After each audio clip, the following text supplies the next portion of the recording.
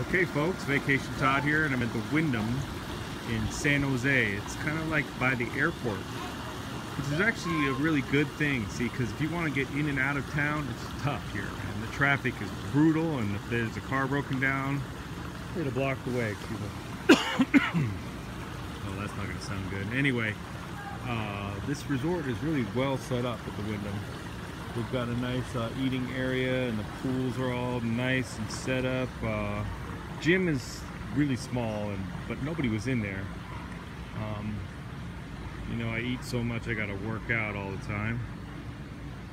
But it just has a really calming vibe and a good view of the mountain up there. And like I said, the fact that it's located kind of on the outskirts of town is a really good thing, because you want to do excursions during the day or go off to the beach or something. Getting through town takes a long time, and you can just pop out of town from here, pop over the airport. They got airport transfers every hour. It's free.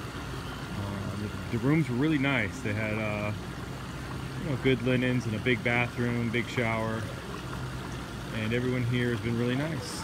So I don't know what else to say about the Wyndham. I guess I give it a fairly decent rating. I don't know, maybe 70 out of 100. You know, some of it's a little bit worn down, and it's not super fancy, but location is good and people are nice. Okay, prepare, execute, enjoy. Vacation Todd over and out.